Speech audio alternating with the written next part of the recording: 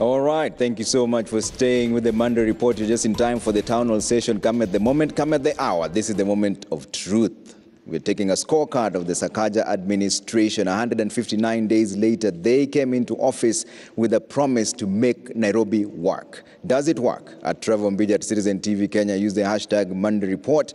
That is the questions we're going to pose to them in just a bit. Let me introduce my guest really quick. His Excellency Sakaja Arthur Johnson is here, Nairobi Governor. Thank you so much for making time. Karibu Sitio. Asante sana. Yeah, thanks for having us on your show. Thank you very much for coming. Yes. His Excellency Njoroge Mushiri is here, Deputy Governor Nairobi. Asante sana for making time. Thank you very much. You're welcome to the show. Thank you so much. And more than 70 people in the audience from different categories and different cadres of business, border riders, hotel owners, everyone who has questions to pose the governor. This is their moment. And we're also expecting to hear from you at Trevor Mbija at Citizen TV Kenya. Use the hashtag Monday Report. Governor, I'll start with you. Thank you for inviting us into City Hall, first of all. Karibu. So, in your manifesto, titled Let's Make Nairobi Work, under City of Order and Dignity Item 1, you promised Nairobians to deliver clean and safe water for all households. Yes. This is yet to happen, Governor. How far are you with the plans? Thank you. Water is a necessity. We've had problems for a long time. Many of them are systemic issues. We promised that we shall deliver clean water. And I remember, explaining to Nairobians the challenge we've had with water. 3 challenges. Number 1, the actual quantity of water coming into Nairobi. Since 1997, we'd never developed new sources. So you had Kikuyu Springs giving us just 1% of our water, 4,000 cubic meters.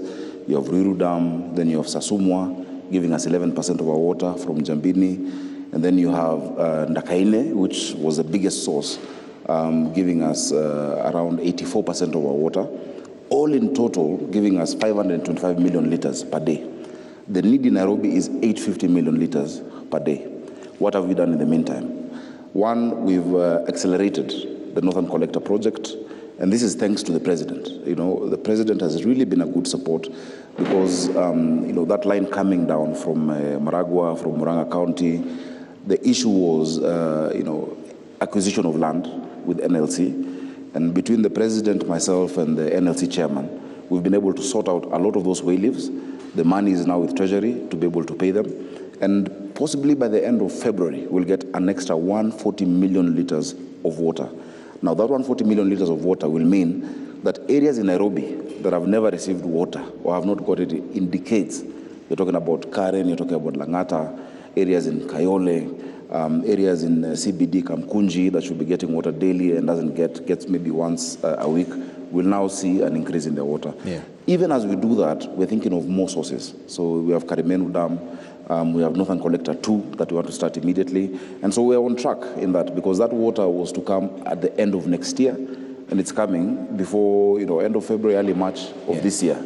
We'll have that extra water. Yeah. The second issue, of course, has been cartels, So because of the lack of, constant water flowing, we have very high numbers of non-revenue water, around 46%. Now, once we have this extra water, because what happens is you find that people have blocked water in certain places, and you see water bowsers roaming freely. And I always say water bowsers are not a sign of success in water. Once we have that, we're going to put in the SCADA technology. So SCADA technology is a system using technology, IT, in the pipes that I can check on my phone.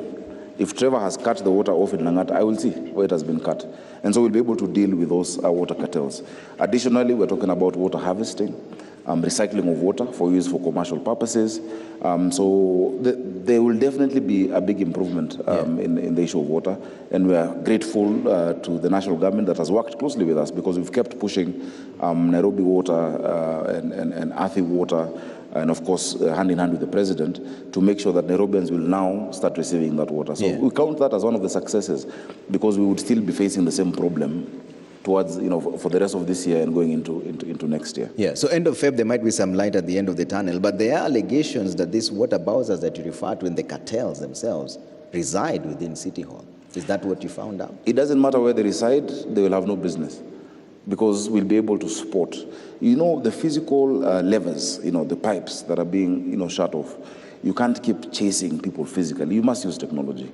And any interference on the infrastructure of water We have agreed that will be taken as a national security threat, because it is not fair and there's no dignity for people, especially in our informal settlements, paying more than 50 times the amount for water than those in the upwardly mobile areas, whether it is Muthaiga, Kilimani, etc. Yet in the slums in Mathare, they're paying 50 times more. So definitely we have to enforce, and enforcement will be very important. I know people have compared our water non-revenue to countries like Uganda. Uganda has 26%, but that's mainly because of the terrain, because it is hilly. Because much of what we're even measuring is the air, that's going through that. There have been areas with water network, with the pipes, but nothing coming for decades. They will see a change very soon. All right. Yeah. Let me bring in DG on this. DG, I know this is in your doorstep, really. Under the City of Order and Dignity, still item 2 under order, you are both meant to decentralize the city into 5 boroughs for focused service delivery: north, east, west, south, and central. Why has that delayed? Yeah, thank you. I don't think it is delayed. What we need to do is to implement that. We need to align the budgets and the laws with the things that we need to do. There are existing laws that we need to put it to use, but also there are certain administrative activities that we need to carry out. But having said that, we've already done the preliminary works. We have had the legal opinions provided. We've had our physical planning people look at how do we divide up this city into 5 boroughs. And a lot of that preliminary work has gone on. And now it's for us to, once we've aligned our budgets to the borough setup, is to implement with the next planning cycle. So how will you fit your budget around it? Because then it means you have to give money to all these 5 boroughs. Yourselves have a recurrent expenditure that is way beyond what you can handle. I think we can do that, because one of the things that we are doing is improving on revenue collection, and we've been doing very concerted efforts in that area. In addition, of course, the boroughs that aligned to the sub-counties and to the wards, which already we finance in certain activities under the boroughs and sub-county program. So I don't think that we will have very different requirements for financing to that extent. What we shall have is a lot more citizen participation, because we shall bring in the citizens, the resident associations in the management of these boroughs, and therefore we will find that devolution has gone down a further level out of City Hall and down to the various, the 5 boroughs that we have set up. Yeah. Governor, before I open the floor to questions, because I promised the audience that they'll get a chance to ask their leaders questions, one of the other biggest issues in the city has always been mobility. Yes. And the issue around traffic congestion. You said that you'd build a city metro commuter light rail. Yes. And cut down traffic congestion by 80%. This morning I was still stuck in traffic. Yeah. And as we've always said, I remember during the debate, I was asked, what do you do in this short time? We said, look, there's no quick fix for the city. We've had derelict systems for years, even for decades. And so some of these things, you count the progress that we've made towards that. Now, the first thing we've been able to do, number one, is to set up the first county traffic and safety committee. The law provides for that, but no county had been able to do that. In fact, the law provides for many things that no county had ever been able to take use of, including in the area of security. But we've set that up. We've had discussions with different partners. I am the vice chair of the council of Namata. We've had these discussions with the CS of transport that we must have a metro in this city. You've seen our efforts about decongestion, bringing in BRT. I've shared photos of some of the electric buses that we now have been able to put into our budget. Remember, just up until late in December, we never had a budget that we were working with. We were on vote on account, which means you can only spend 50% of your recurrent budget. We have that in line. And so there's a lot of attention now coming into Nairobi. We have the Millennium Challenge Corporation that is giving us around $60 million for a threshold program about mobility. Because, look, God has gifted us as Nairobi with a gift of geography. From Nairobi, you can get to New York in 14 hours. You can get to London in 8 hours. You can get to Dubai in 5 hours. And then you come and get stuck in traffic for 4 hours. It is the only global capital where public transport is completely private. So we've had many meetings, in fact, in this same room with more than 450 circles of matatus, and I can see some of them represented here. We've agreed about how to relocate some of them from the central business district. And while doing that, creating alternatives. So if I drop you off at Fig Tree, there must be a shuttle to bring you into town. If you're dropped off at Green Park, there must be a shuttle to bring you into the CBD, and that goes around. We must have the tram. And so that is ongoing, and I'm very glad that the resources are actually available. Many people are interested in doing the PPP for that, which is public-private partnerships, so that Nairobi can move. Yeah. You know, we waste so much money stuck in traffic, and that must change. So difficult decisions must be made. I know there's been resistance in some quarters. Yes, these difficult decisions you're talking about got you at loggerheads with the Deputy President himself. No, they're no loggerheads. I think it's just everyone understanding their mandate and carrying everybody along, because you know change is not easy. But I promise you, this is the only time we have to sort out this city. If we don't do it in these 5 years, there'll be anarchy. And so we campaigned knowing very well that there are many things that once we start doing might not be popular, but there are things that must be done in this city. And so holding true to that promise, you will never govern this city if you're trying to be popular every day. You won't. Because everybody has an opinion on everything. So just respectfully agreeing, you know, that this must change. We must look at Nairobi in terms of what it must be, not in terms of what it has always been. You know, without victimizing anyone, any section of the community, bringing people on board, public participation, carrying them along. Where the concerns, we listen, you know, and some of those concerns were, look, this area you're taking us to has no offices, because normally we send parcels, and like, okay, that makes sense. Let's put up for you certain offices. If you go there today, you'll find a lot of the passengers are very happy, because, you know, some of the areas they used to be dropped at, when my Kanjo goes, they don't know if you're a tout or a passenger. You know, you're bundled into the, you know, those pickups. There's mugging, there's security, there's lighting, and all of that. And so we're improving it. Everything is constant improvement. Where we've made mistakes, we've said, okay, yes, this could be done differently. Yeah. And, you know, we're open enough to say, okay, yes, we can change that. But ultimately, we must have a mass transit system that moves Nairobians from point 1 to point B. Why do we all have to terminate in the CBD?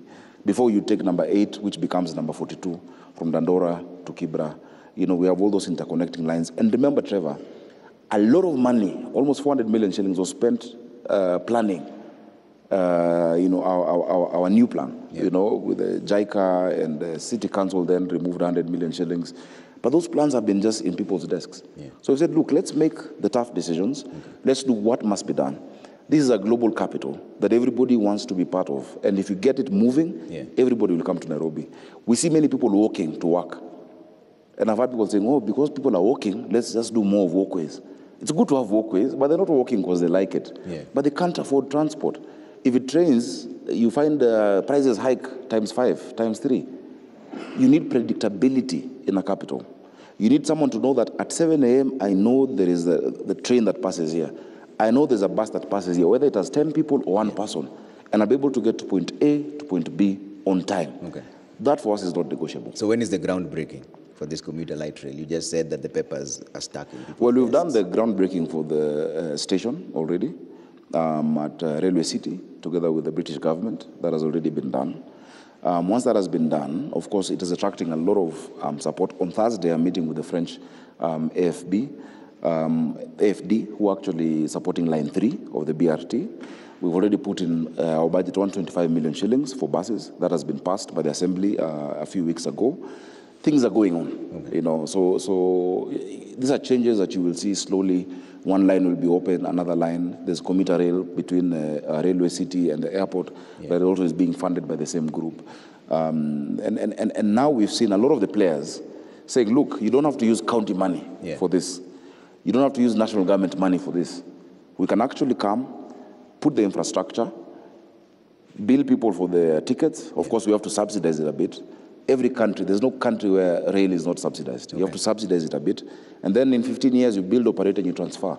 And those in the sector of transport can come in also and own shares. You can own locomotives with your SACAJA'S. You can be part of it. So it is not either or. It's not a competition. There is no train that is going to drop someone at their doorstep. You know, so there's a last mile connectivity. And I'm very glad by the support that we're getting from a lot of our partners. I'd have mentioned them, but I don't know if they have been for advertising. But a lot of support is coming in. And I want to assure the people of Nairobi that Nairobi will move. We'll have a mobile city. When? When is the question? This is a gradual thing, but at what point do you think the impact is going to be felt and the system will be in place? Within this year, people will start seeing those changes. Okay. Within the year of 2023. As I've told you already, the items that we are funding have already been put in our budget. The Council of Namata is sitting. I've told you I'm sitting on Thursday with the French. Okay. And those changes will be seen. Okay. It's not a thing that is done instantly, but we launch different projects as we come along. Okay. Remember, we have a plan that cuts across different sectors. So you have the bus rapid transit, you have the light rail, you have the shuttles, you have our regulations around borders and matatus. All of those will come hand in hand. So by end of this year, there will definitely be a massive change in how we move in Nairobi. All right. Yeah. DG, this directly impacts on trade, which is really your forte. And you were meant to build 20 new markets and deliver digital, unified, single business permit. How far are we with that? Yes, on the markets, we've identified the locations and the sites where we are going to build these markets. We've also had the prototypes done in terms of the designs of these markets. We want markets that people can use, people can actually access easily, and people feel are amenable to the kind of products and goods and services they're offering in those markets. So we've had very extensive consultations, both with the stakeholders as well as people who can do the designs, including the ministry. And we're in the final stages of onboarding the relevant suppliers of these services so that we are able then to break ground in some of these markets. And we are going to be able to deliver this year. We are going to break ground for 5 of these new markets so that we can then continue that phase into the next financial year, because of course we have to ensure that we raise the relevant funds. So that process is going on pretty well. In addition to that, we created a hustle opportunities directorate, which we are using to manage the people who do informal trading in the city, and this is going to help us decongest some of the parts that we have seen are congested in the city, along with the markets, of course. Part of the reason why people are in the streets is because for the longest time, we have not been building markets. The population has been growing, and they have nowhere to trade, so naturally they filter off into the streets. So once we put up these markets, and then we develop the, I won't call them back streets, because they are streets which are less used by vehicular traffic, we should be able to get a lot of these people in formal trading spaces that they can identify, pay for, work in specific timelines, and be able to have decency in the way they do their business. So all that piece of work is going on. Okay, so you're projecting this end of this year? Yes, we should have at least the street trading people should be there in another 3-4 weeks in terms of location in some of the places. Yeah. Of course, we are doing many streets, but we are going to start gradually. On the markets, we'll probably complete them. We'll complete the first ones in the next financial year, but we'll start this financial year. Okay. And the single business permit? The single business permit, we have a lot of work going on, and today you can actually pay all your licenses using *647#, and you can also go onto a web portal and be able to actually pay your licenses. This is a continuing effort. We keep identifying areas that we have not been charging, and we have not been levying any fees, and therefore we are going to keep improving this to make sure that we get every single payment done. Because when we talk to our stakeholders again, they want to be able to pay us at the point at which they serve. They don't want to come into City Hall, they don't want to leave their businesses, they don't want to travel, they don't want to get engaged with processes that would otherwise limit the efficiency of their businesses. And that is what we're targeting to do. So we're very confident that we're on the right track. We're very confident that we have the right approach, and we're in the right direction in delivering everything that we promised our voters. All right. Let me open. You want to jump in, Governor? It must be emphasized. Yeah. And thank you so much, DG. We're the first county, actually we're the first government, because this is national and county governments, that has fully digitized all payments. In the last 10 years of devolution, no county has done that. And there have been attempts, counties have resisted it. Today in Nairobi, there is no single service out of all our 163 revenue streams that you pay for in cash. We have the *647#, you pay through your mobile phone, we have our bank accounts. And you see what that does, it increases our accountability. Number 2, to fight corruption, you must reduce human interaction with cash. And people have said that. We've had a lot of revenue leakage, in the past, where cash would be cutted off, in cash, in bags. But today in Nairobi, all payments, whatever it is, from wherever you are, you should be able to pay digitally. It's a system, of course, we will keep improving. But that, I think, is really one of the big highlights of what we've already been able to do. We promised we'd do it, and we've done it. Now, that goes hand in hand with what we're saying about the boroughs. It's not an extra budget, but just bringing together. The person thinking about roads in Kayole should not be preoccupied with Westlands. The person focused in Kawangware should not be thinking about South Sea. And that's where we bring in the area resident associations to come in this budget cycle, because we've put the boroughs in our CIDP, which is the County Integrated Development Plan. You will be able to sit within your estates, within your communities, within your constituencies to say, this is our priority in Langata, this is our priority in Dandora. And you'll find it's very different. Nairobi may be small geographically, 696 square kilometers, but the diversity in priority is amazing. Okay. So that's what we've done. And the use of technology is really helping us, get that through. Okay. Yeah. Let me open the floor to questions, and I want to recognize the presence of the CECs. The CECs are also here, so any question can be handled by them as well. Let's see the microphone right in front. Start with your name and pose your question. We'll take the questions in sets of 3s. So start with you, Governor and DG, you're allowed to write them down so that you can answer them. Yes, start, sir. Thank you very much, Trevor, and thank you for this forum. My name is Ken Onyango, the chairman for Eminent Boda Boda. First and foremost, I want to congratulate His Excellency the Governor because of the opportunity that he has given the Boda Boda in this city. And for the first time, Trevor, in this city we have never had, in all the successive government, the county government, we were never given spaces where we can actually do our job. And the county government, led by His Excellency the Governor, has given us spaces. So only now we are working on the panel beating and the last stages. We're making sure that there is a complete flow. And the only question that maybe I'll pose to His Excellency is that if we can actually help us fast track the process of making sure that the process of identifying and marking those stages and working on the plan that he had on dividing the county of Nairobi in 5 boroughs, so that we be able to also control the motorcycles that are coming into the city, so that not everyone coming from all the 17 sub-counties coming to do their job in the city. Because in due time we may find ourselves having a problem that is being experienced in Uganda. But a quick one, Bwana Trevor. Yes, briefly. I stay in Njiru, and Governor SAKAJA campaign on a platform of helping also the youths who are sitting on a biggest time bomb in this country and in this county on the issue of unemployment. Right now, as we speak, the other day, the president expressed himself on the issue of Kenya Power, totally putting people in blackout. And majority of our youths staying in Njiru, we've stayed there for 1 year without power. Okay. Those that have salon, those that have the kinyozi shops, those that are selling water, they can. We don't have how they can actually pump water from the boreholes because there is no electricity.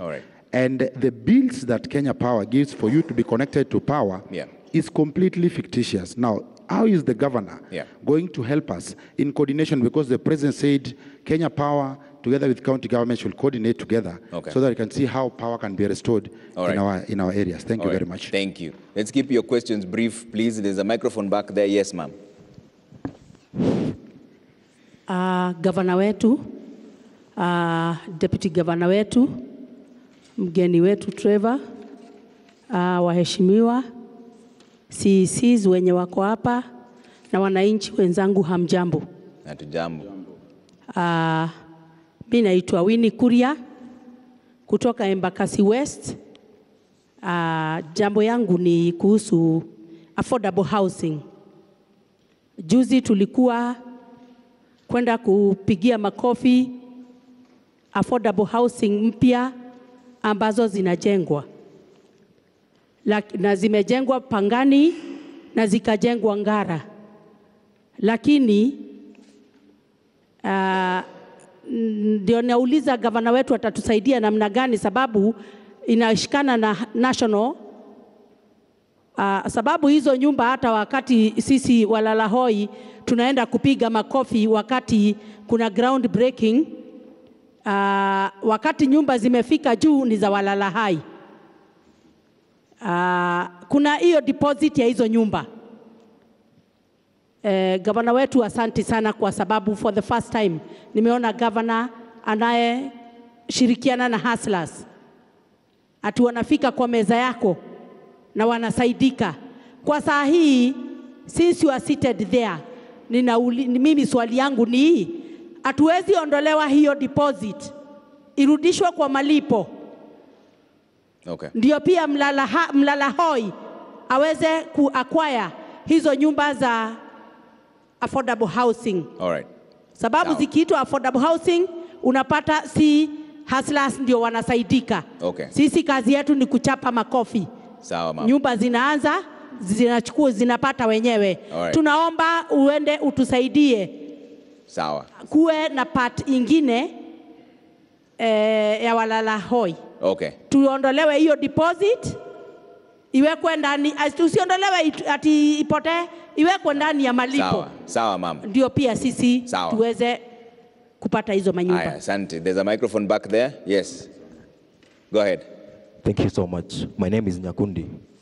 Because health is a very critical sector in government, allow me to ask 3 questions, Trevor. Very quickly, yes. Number 1, ever since Governor you came into office, we have had complaints about Mama Lucy. You're talking about Mama Lucy. Slightly louder, sir. Ever since Governor SAKAJA'S government came to office, we had complaints about Mama Lucy. Okay. I want to ask Governor, nowadays we have no complaints about Mama Lucy and the services given there. What did you do to ensure that you fast-track the process? Number 2, it is in the public domain that government doctors abscond duties and run, kiosk of clinics in terms of private sectors. What will you do to ensure that they serve Nairobians? Number 3, most of our facilities in Nairobi. Sorry? You said 2 questions, sir. 3, Trevor. Very briefly. Most of our facilities in Nairobi are old. Some of them are not equipped. Okay. Governor, what will your administration do to ensure that Nairobians get well facilities equipped and have medicine? Okay. Asante. All right. Thank you. Let's hold the questions there for now. You can answer them really quick. Okay. Governor and DG. Thank you so much. The first one on Ken. Border space is being marked. Yes, I'll take a few, and I'm sure DG will respond. He'll add what I don't have. Ken, thank you so much for your question on border. Remember, when we got into office, the first thing we did was to release almost 3,000 impounded borders that had been impounded for small traffic infractions. The harassment of border riders in this city was like it's a crime to be on a border or to be a border rider. And we said, kazi ni kazi. Every hustle matters. They're also trying to feed their families. And I think I remember you at that function at Dagoretti in our yard. What we've agreed, and we started the process, was that number 1, we must register. And we've done it. We've registered borders into SACCOs. We're able to know these are SACCO registered in this or this other sub-county, because you must be organized to be recognized. The second thing, of course, we've said within the CBD, because borders were banned, it's as if getting into the CBD is a matter of privilege, And we said, no, we must mark specific places where they will, be able to drop and to pick, and everybody knows if you want to get a border, if it's along Kenyatta Avenue, it is this spot or this spot. It's a process that they have been involved in. They have been doing the meetings, and they presented to us a report. I know they wanted around, 60 or so spots, and we've come down. When we're negotiating with them, those spots will be marked, and no one will be harassed if you're dropping them. And it's not just borders, Uber drivers as well keep getting harassed. Last week, I sent a video to my chief officer of compliance, Tony Kimani, of one of our officers actually soliciting for a bribe, and they were recorded. If you drop somebody in town, before, what would happen is one of my officers would get into your vehicle, and they would harass you. If you're picking, they harass you. And we harass you for picking and dropping, yet we've not given you the place to pick and drop. And so that process has gone on very well. We've agreed even with Uber and some of the digital hailing companies on the specific spots where we're going to co-brand. Yeah. That you know, if I'm in the CBD and I need to get an Uber, it is outside Parliament or it is on Moy Avenue, it is at this and that spot. Of course, there are bigger problems that they have, the rate. When you get in, 25% goes to another country, the commission has been high, the minimum rate has been too low. And in the Senate, I had pushed those regulations. They are ready. They're with the CS, and that's one of the things we're doing as part of that committee. So Ken, that is actually done from our side. We're just now to gazette because, we must do public participation so that people also agree with us. But I'm sorry, there won't be 60 bus stops. There'll be a bit fewer so that we can have order. And once we do that, please help us. Yeah. Wale wanakati watu watatu katikati ya magari, watu wanne, hapo ndo ukora inaingia. Hatutakubali hiyo. If you're not at that same spot, because we must have order in the city. If you're not at that spot you're supposed to be, we deal with you, because then you become a threat. Okay. The other question on unemployment, Ken, it's a big issue. It's the biggest challenge. All surveys done in Nairobi show that unemployment is the biggest problem. Our biggest threat to security is not Al-Shabaab or terrorism. It is millions of disillusioned, disengaged young people who have the qualifications but are in their estates. We're doing a number of things, and I know he's asked specifically about electricity. The ease of doing business will help the private sector be able to actually provide many of the jobs. Government does not necessarily be the one to employ people. But once you create an enabling environment, reducing the licenses to one, the issue of compliance, that there's predictability. Any business knows that this is what it takes to operate. It is not today I have this inspector, tomorrow somebody else on fire, the next day somebody else on something else. We'll be able to provide that environment. The issue you raised specifically on power is something that we've really been fighting. Not just Njiru. If you go to Landimawe, there was that problem. And Kenya Power is a national function, but of course as a county we must be involved. And you saw the other day with the president. Landimawe, we have an entire ward, hospital ward in Mathare, has had no electricity for more than a year. If you look at like where we were the other day in Isili South, Kiambio, if you look at Biafra, they've had that challenge. And now what we did, we called Kenya Power. We sat here with Engineer Muli and his team, and we told them, you don't switch off people's electricity because of illegal connections. Because really, you can't beat them. And the person who is suffering is not the person doing the illegal connection. Because they probably maybe don't even stay there. It is a normal mwananchi who wants to pay. So bring these people together, register them as your distributors, negotiate a lower tariff with EPRA, give them the power, let them pay, and let them distribute. Give them better materials. Yeah. A lot of the fires we find in Nairobi are because of illegal connections, because of using substandard materials. And that process is going well, and I'm very happy the president affirmed that in Kamkunji the other day. Maybe the swali ya Bikuria wa Embakasi West, mambo ya housing, hapo ndio tuko. Na umeona tumezindua miradi kadhaa kule Kibira, kuna zile tumezindua Shauri Moyo, kuna zile za Mukuru, ili pali mtu anaishi, kama ulikuwa unalipa 5,000 ama 6,000, uweze kupata nyumba ambayo kuna maji, kuna heshima na kuna hadhi, pali ambapo pia unajua si ati wewe na watoto wako the difference ni net umeweka ama bedsheet, hapo hakuna dignity. Na hii tunafanya pamoja na kuna zile za national government na kuna zile zetu ambazo tunafanya. Vile tumesema ni ya kwamba ukiangalia kama high rise 1 na 2 kule Majengo, walitoa watu Majengo slum, wakawajengea hizo manyumba, wakaingia, watu walikuwa wanalipa 4,500, wakaweka kwa nyumba ya 11,000. Hawezi kulipa. Huyo mtu hujampatia affordable housing. What is affordable to Trevor may not be affordable kwa mtu ambaye tayari analipa 5,000. So what we've agreed ni extend repayment period ili uweze kulipa kitu karibu na ile ulikuwa unalipa kidogo kidogo, in 20 years or 25 years nyumba ikue ni nyumba yako. Alright. So kuna zile tunazindua zaidi. Okay. Mambo ya deposit of course kwetu tunaona hakuna haja hiyo. Na ile abandoned renewal tunafanya kule Eastlands, tumesema kama ulikuwa unakaa kwa nyumba, because people have lived there for years and for generations and they have been paying. Now that we're coming to bring in urban renewal, If you have been sitting there, card unapata inatolewa kwa mzazi, inapatiwa mtoto, mtoto mwingine anapata, now even 3 generations. Yeah. That house will be yours. You will get a unit and you will pay service charge. All right. Maybe I let DG answer on health, and I can affirm it. Yes. But even itakuwa, Mami. Yeah, I think on the health side, the key thing that we've done is actually reorganized how the health function is managed. So we've created a directorate that is managing medical services, a directorate that is managing public health, and one that is managing the facilities, so that the challenges that you raise, that maybe some of the staff are not able to shuffle between the various duties, we now have distinct streams of people working in those areas to be able to focus. So whoever is looking after the facilities, that's their job, and that's what they do. They deal with the cleanliness of the facility, the equipment in the facility, the medicines and other stuff, the pharma and non-pharma stuff in the facility, and therefore the doctors and the clinical staff can have time to be able to manage the patients, and therefore you get better patient-doctor contact time, which is one of the challenges that you raise. And I think that's what you've seen, and that's what you've experienced in Mama Lucy Hospital.